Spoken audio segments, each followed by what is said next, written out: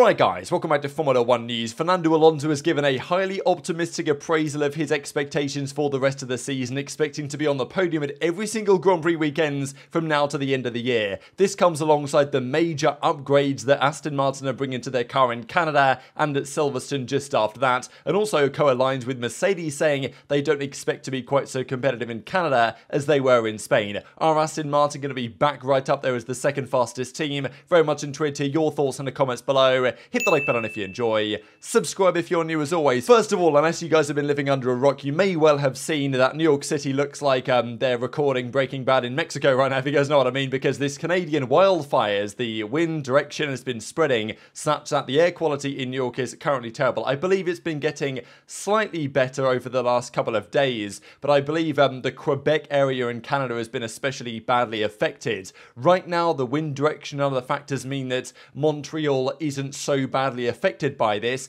and there is still another week until the race week ends, but there have been concerns that actually Max Verstappen's biggest challenge this season for race wins is not any other driver, but is rather natural disasters of sorts, as we saw in Imola where the race got cancelled, where he probably would have won, and potentially Canada. That's the current discussion. Now, look, Formula 1 say, don't worry guys, it's going to be fine, but you can never fully know, right? Absolutely guaranteed whether it's going to be okay. It probably will be fine. I would expect it to go ahead 90-95% likelihood, and Formula 1 say no danger of it being cancelled at all, don't worry about it guys. But they did say the same thing just a few days before the Imola Grand Prix was cancelled. They always say, oh, it's going to go ahead until it isn't going to go ahead. But I think this should be fine, but just given what happened in Imola, what happened for China, this, the longest F1 season ever now seems to be a little bit under threat. So we'll see if it goes ahead. I imagine it will, and of course Aston Martin will certainly want it to. We'll see here over the coming minutes. Quickly on the compounds nominated, they've confirmed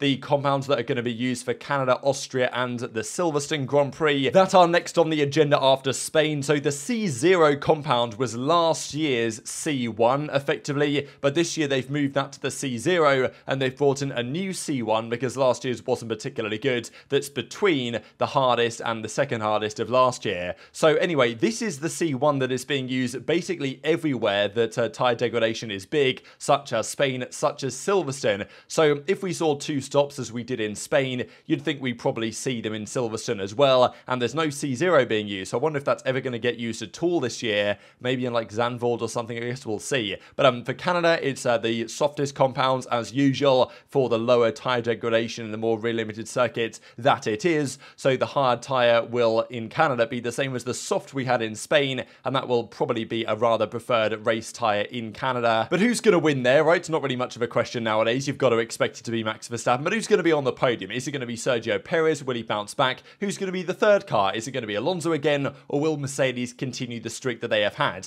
Mercedes are very optimistic in the future of this package, but they're not so sure that Canada is going to suit it particularly well. Mick Schumacher's been doing some testing, of course. We actually did get some numbers actually from these tests. So Mick Schumacher's fastest lap was a 1:18.9, a few tenths of what Russell was doing, but fundamentally it's not about the lap times, it's about putting in the laps. Who knows what the long run pace was for Mick Schumacher, whether he was, particularly impressive to the Mercedes engineers or anyone watching. The fastest lap that was done in these tests for Pirelli over the couple of days was actually a Sainz lap, a 1:16.6. We know the cars can go far quicker than that, as we saw in the race weekends, so I'm not going to jump to conclusions and say Ferrari are quite back as yet. The times don't mean much, but nonetheless I thought you guys might find that relatively interesting. And Ferrari also saying that if they really unlock their consistency issue, they can fight with Mercedes. It's incredible how Ferrari, how quickly they fall off, isn't it, right? At the start of the year, oh, we're going to fight with Red Bull. This is our year. Last year, we just decided to focus on this year. It's going to be a big year for us. They start off the year, Red Bull are way ahead, and now they're like, oh, well, hopefully we can fight with Mercedes if we solve our problems. It's like, oh my God, Ferrari on the regression train. Mercedes gave their reaction as well to the result in Spain. Very impressed, of course, with their performance, but said that in Canada, they don't expect to be quite so competitive based on really the nature of the circuit, right? Spain is a track that suited their car last year particularly well. There are high-speed corners. front limited circuit, right, where not too many traction zones, that favours the Mercedes quite a lot. They were fantastic round there relative to the Red Bull. You know, only 3/10 off the Red Bull in race pace this year. It was an absolute masterstroke of an achievement based on what the Red Bull is able to do. But Canada, a very different ask, lots of lower speed corners, and they expect to be brought back into the fight with the Astons, the Ferraris, and even the Alpines potentially, and this is in addition to major upgrades for Aston Martin. Although the car itself probably would have been okay there because we've been better at the fast circuits, the front limited tracks. So we ended up with a really good balance, really good race pace. Now, where we're going to go next week, Montreal, it's a very different circuit. Low speed corners, quite a lot of straight line, full throttle, and we would expect more of a challenge there. So we're not thinking that we'll be going in nipping at the heels of Red Bull. We're going in there prepared for a battle with Ferrari, Aston Martin, maybe even Alpine. What do we expect from Montreal? Well, as I said, we're thinking it will be more along the lines of some of the earlier races where we're definitely in the bunch with Ferrari, with Aston. Now Alpine look to have joined that group, but it's great racing there. It'll be good fun. We're certainly going to be fighting to find every little bit of performance we can, because the way the grid stacks up now, you can be P2, you can be P10, and there's only a few tenths in it. So we're looking forward to more exciting racing, but certainly we're aware that Canada is likely to be a bigger challenge than the Sunday we just had in Barcelona. Thank goodness you've told me that. This is the last race without podium. Okay. So of course Alonso there, like, he's got a little bit of a twinkle in his eye, hasn't he, in the sense that he's joking around a little bit. I don't think he really fully believes he's going to be on the podium at every single Grand Prix from now to the end of the year, but after a difficult Spain, another difficult home Grand Prix for Fernando Alonso, he's expecting a major bounce back going forwards, and he's actually made this very clear with the statement that in Canada we crushed them. Now I imagine, we mentioned this briefly the other day, but wanted to dive into more detail here given these new comments emerging from Alonso after the race weekends on the number of podiums that he's expecting, but saying that he's highly confident in the upgrades they're going to bring. Now, I don't expect that he really thinks he's going to be beating Red Bull here or taking down Max Verstappen, but compared to the battle for second, which is probably the most interesting thing in the championship right now, he says they've got major upgrades to bring. So it was a kind of strangely anonymous weekend for the Aston Martins in Spain. They weren't great in qualifying or race pace. They were way off the Mercedes. But their car is very good over the curbs, typically, and it's also very good in traction zones and on more rear-limited circuits. Those are some of the benefits that we have for that car in Canada, and that's one of the reasons why he thinks they're going to take a big step forward. Not just car-specific things, though, but also the upgrades themselves. They are apparently major upgrades arriving, and this is the advantage that Aston Martin have, and we're finally going to see, is it going to pay dividends? Because they finished, what, 7th or whatever it was in the Constructors last year, they have way more testing time, more CFD time, more wind tunnel testing time than any other team, especially compared to Red Bull. They have probably 60% more testing time relative to Red Bull, which is a pretty major advantage. And this is why, as the season progresses, we know that Mercedes have a good upgrade team. Their upgrades usually work, Mercedes, as opposed to Ferraris, which often do the opposite. But now we're going to get to see in Canada, this is the first big upgrade package they're bringing. What is it intending to help? We don't really know, but this is where we're going to see, are they actually a threat for second in the championship? Because when you've got Alonso as like your main talisman to try and get the points, and Mercedes have both Hamilton and Russell that are very good drivers as well, and Aston have Lance Stroll, getting second in the Constructors is going to be a challenge unless their car is really, really good.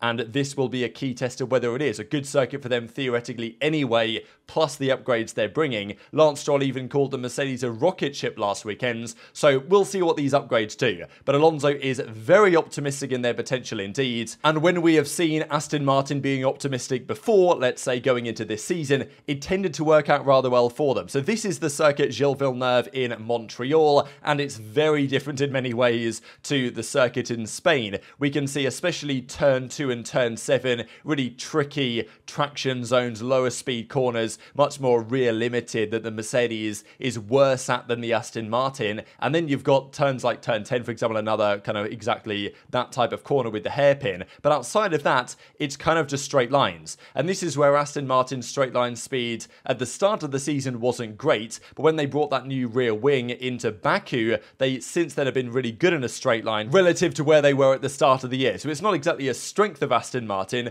but it's not as big of a weakness as it was previously. Again, Red Red Bull will be fine around here. They're good around everywhere. But this circuit is basically big long straights where straight line speed is important, and then lower speed traction zone rear limited corners. So it's very different to what we saw in Spain, and it could well favour the Aston Martin over the Ferrari and the Mercedes. Last year's Mercedes, though, did get third and fourth here. This was largely helped by Charles Leclerc starting from the back of the grid because of power unit penalties he took. Verstappen won, Sainz was second, about a second behind. I think these numbers, these deltas, flatter Mercedes quite a lot because there was a safety car not that long before the end of the race because Tsunoda binned it into the wall out of the pit exit. You guys might remember. Hamilton has historically been very good around this track individually, but the car wasn't really great there last year, especially compared to the Red Bull and the Ferrari. So this year, with Aston being good, they might be in with a shout of doing something. Stroll actually picked up a point there last year at his home Grand Prix in the Aston Martin. This year, they'd expect much more than that. So you can definitely see a world in which Aston are again the second fastest team at Canada.